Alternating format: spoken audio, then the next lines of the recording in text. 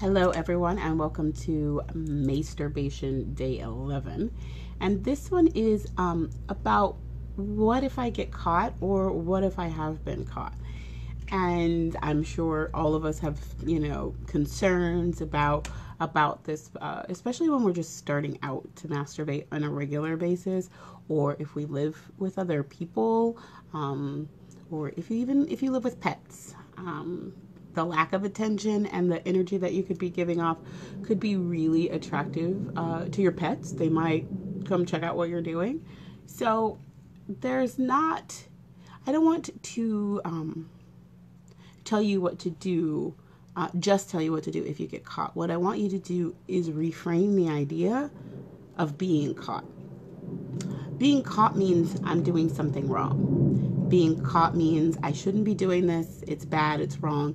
And a couple of days ago, I did a video on shame and guilt where we talked about that's what this is. There's nothing wrong with masturbating. There's nothing wrong with touching yourself. There's nothing wrong with giving yourself pleasure or having someone else give you pleasure. So first, let's look at reframing. I got caught, or I might get caught. Caught is for criminals. Robbing a bank. You are solo stimulating, or you are being stimulated by someone. That's not being caught. What it is being interrupted. You're doing something so normal and so common and so everyday that you might get interrupted. It's just like interrupting a conversation. What do you do when you get interrupted in a conversation? Do you freak out? Do you hide? Do you whatever? No, you just kind of like, hey, I'm doing something here. I was talking. I was whatever. Same thing with masturbating. So if we move it from I got caught or I'm afraid of getting caught, and that means all kinds of things, and we move it to I got interrupted, somebody walked in, right? Like instead of like walked in and caught me, but they walked in and they interrupted what I was doing. Then what we do is we see ourselves getting very easily de-escalated. There's not as much the escalation if it's just I got interrupted, a minor interruption. If you treat it like a minor interruption, especially with somebody who is an adult, they might like, oh, you just kind of put your, whatever you're doing, you just kind of cover up whatever, however you're doing it. And they're probably going to be more, just like somebody interrupts you with a conversation, they're going to probably be more uncomfortable that they uninterrupted you than if you react and then, you're the one having shame. And if you reframe this in your household where masturbation is normal, then most people in your household will treat it like an interruption. And if you see me masturbating, here's what you do. You say, oh, I'm sorry. That awkward, I'm sorry, right? Like, no, I didn't mean to interrupt. And you back out of the room. But when we have it under I got caught, then there's screaming and there's accusations and there's all kinds of stuff.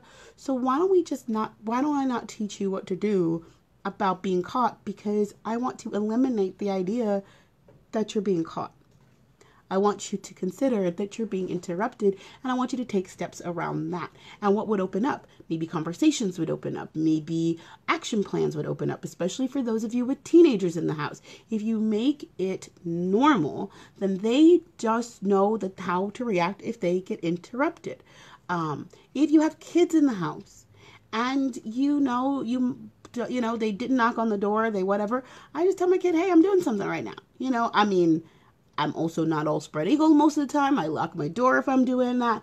But if I just happen to, be caught up in the mood, then I'm going to do something and I'm just going to, treat it like an interruption. And if I haven't framed it before the interruption happened, then I'm definitely going to go and say, hey, sorry you walked in. We haven't gotten to the masturbation conversation yet, but we have gotten to the I was touching my vulva because he touches his penis. And he's 8, and he knows all about touching his penis at 8. We had to have rules about where to touch his penis, but it's his penis, and he's allowed to touch it because he's 8. And that's just how we treat it in our household. So if my son were to walk in on me touching my vulva, I don't have to say I was masturbating.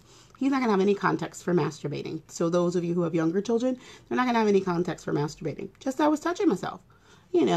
people touch their body parts. It's not that big of a deal. So I want to completely, if you were looking for like tips and tricks on like what to do and what to say and how to excuse yourself and blah, blah, blah, I got none of that. I got none of that for you today. None.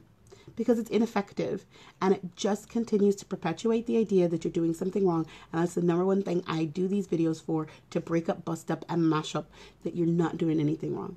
This is completely normal. This is completely healthy. And if you treat it like it's a completely healthy thing, that's what it'll be. So I'd love to hear your thoughts. I'd love to hear if you had been caught, right? And you got caught while you were thinking about it being caught. I want you to look at like, what feelings did you have? Did you have shame? Did you have embarrassment? Did you feel like you were, did you carry it and for how long? And now, having heard, oh, I was just interrupted, how could you reframe that? How could you rebuild that experience and reframe and reclaim your experience? Because that's what matters when it comes to sex and sexuality.